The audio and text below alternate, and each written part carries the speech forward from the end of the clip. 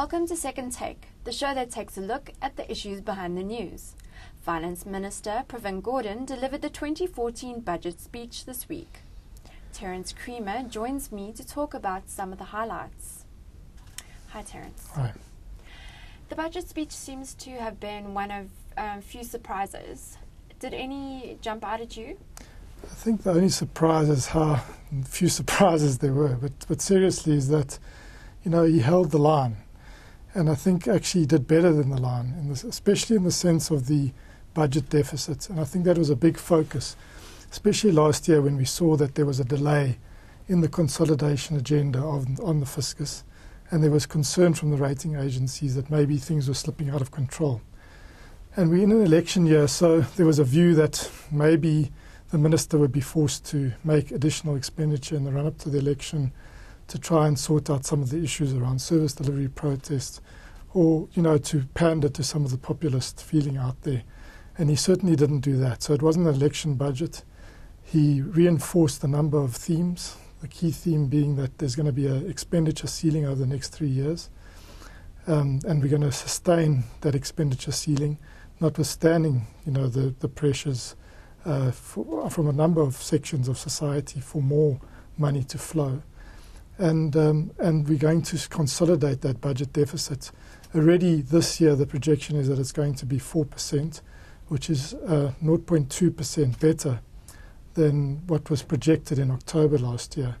And it's going to continue that declining trend. And that is quite important because the deficit means that you're spending more than you're earning in tax revenue. So you're having to raise debt to finance the balance. That debt is sometimes dollar denominated, sometimes rand denominated, and the interest payment on that debt is becoming a major line item on the budget. So we all know about the big ticket items such as education and wages and salaries for public servants and the health budget, but actually the interest payment line is becoming quite significant too. So I think, the fact that we're going to rein in the budget deficit means that we're going to have to do less dipping into the capital markets, domestic and foreign, and therefore we can live better within our means. And therefore I think the message was really we need to cut our cloth to what we have. We have a fairly good, robust revenue base, but it's not growing rapidly in the current economic climate. And it's not going to grow if the economy is it was projected this week that it's going to grow at 2.7%. Which is really far from shooting the lights out and far from where the National Development Plan's aspiration of 5.4% wants to take us. So we're not going to have massive revenue growth until we start growing this economy. So we have to, tailor our budget and our spending to that reality. And there's only so much we can do in terms of raising more revenue and raising more debt. And really the other big theme is about polishing the way we spend and making sure that when we procure, we get value for money. That is a theme that was emphasized in the medium-term budget policy framework. But I think major flesh was added to those bones in this 2014 budget in the sense that we were able to get a sense of, the sort of capital scrubbing that's going on. So there's proper expenditure reviews now into key sectors. I think the big one is looking at the 200 billion we're currently spending on education and looking seriously, deeply at whether that money is delivering value and how we can ensure that when we spend that sort of money on an important item like education, we start getting the results that we need as a country, because those results are all about our future growth and our future development and our future sustainability, because without strong education and without strong skills development, we're going to battle to be the innovative economy that we have to be, the dynamic economy that we have to be to compete in a very fast-changing world. And the theme of implementing the National Development Plan seems to have been one that was stressed in the budget speech. It was. I think, again, there was concern about whether this National Development Plan was just a piece of paper and nothing more. And I think since last budget in the mini budget in October, we've seen again flesh being added to the National Development Plan and looking at how we're going to implement the plan. So it was really the big message was it's now we're turning our attention from the plan and the vision, which is still contested and not liked by very key important sectors of society, most notably members of the labour movement. But we need to start moving towards the two key themes of implementation and action. And there was quite a lot not necessarily in the budget address, but in the supporting documentation, the budget review, around how some of those actions and priorities outlined in the National Development Plan are actually being budgeted for and being acted upon. And I think that will give business some solace. It will give the international community some solace, because on the whole it is supported by business and by foreign investors, and they feel that the vision is sensible. It's about really the main theme really of that is to deal with this triple scourge of poverty, inequality and unemployment in a way that's sensible, in a way that's not populist, that you can't rise to the occasion after the first one-hit wonder. So the money needs to be spent sensibly over a period of time. There has to be value for money, and there has to be a partnership between the different social actors in delivering the many millions of jobs that we're going to need by 2030 to getting back to growth levels of around that 5.4%, which is the aspirational target, and to really more and more addressing this big problem of inequality in society, which is becoming a real risk, not only to our social stability in South Africa, but also to our future economic growth. What do you think citizens and business should take away from Pravin Gordhan's national budget? Well, I think it's really, I think what he reminded us was that he's presided over a difficult period, a once in 70-year sort of economic catastrophe in the form of that the recession that hit the world.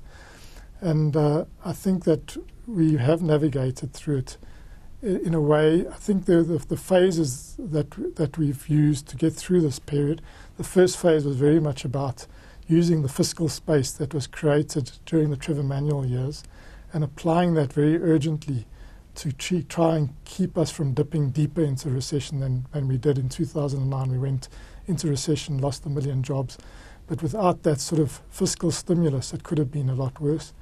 The second step was really to use what we could from the monetary authorities. So it was really about our Reserve Bank keeping our interest rates as low as possible for as long as possible.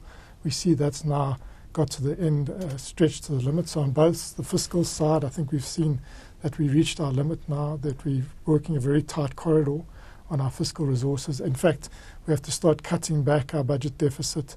We have to start, over the longer term, rebuilding that fiscal space that Trevor Manuel once left us with, so that when the next crisis arises, that we can dip back into those fiscal resources. We've reached the limit, I think, in terms of monetary policy, in terms of keeping the interest rates lower for longer. It looks like we're on a rising interest rate trajectory. So the next big theme and takeaway that people should get is that it's really going to be about the private sector, and the private sector playing its role in the growth and recovery story. Now, that's easier said than done. One, you don't really control the levers as government, but the key lever is confidence. And I think that, yes, this week's budget was important in re-establishing that we not a place that's just going to blow with the latest fashion and the populist wins, but that we have a solid base from government. But we've done what we can, and we'll continue. I think Pravin Gordhan made it clear we'll continue to disperse the social wage, which is up to 57, nearly 60% of the budget in the form of social grants and public transport, etc., so that there is the support for the poorest and most vulnerable of society, and there are some resources available to stimulate growth in the economy and stimulate business. And I think one of the surprises of the budget, going back to the first question, was the sort of flexibility being shown around small business and some of the tax reforms being proposed there. Some of it's already been agreed upon, some is still being considered. But I think we're seeing that a realization around the importance of releasing the burden, lowering the red tape around small business to get that entrepreneurial activity unencumbered as possible, so that society can use that lever, that important jobs lever and growth lever in future, in a way that we haven't been able to in the past. So it's really now, I think the next step is about unlocking the private sector's balance sheet. So we've used the balance sheet of the country through the fiscal resources and the fiscal stimulus. We used the balance sheet of the Reserve Bank or the monetary policy through the low interest rates. We now have to try and find a way of unlocking the balance sheets of the private sector through investment, especially job-rich investment. And as I said, it's far easier said than done. And the key issue is about really trying to rebuild the confidence and rebuild a partnership in civil society that really deals with the real constraints to investment. And that requires, in some ways, what government is supporting through its state-owned enterprises, the public infrastructure drive, so that logistics and power aren't a constraint to investment. But it also requires some sort of meeting of minds around the other key supply-side constraint, and that is the labour volatility, the labour market volatility, the ongoing strikes. We sit here with the platinum strike continuing to stretch out and costing billions. And we need to send a signal that we can find some sort of what Pravin Gordhan spoke about, a social compact, a coming together where we all compromise in some way so that we can create the basis for job-rich investment and for unlocking the money that is sitting on many private balance sheets to start going into investments that will grow this economy, create jobs, and ultimately that job creation is important, the most important lever in reducing this very, very worrying scourge of inequality. Thanks, Terence. That is the Second Take show for this week. Thank you for watching, and join us again next time for more news analysis.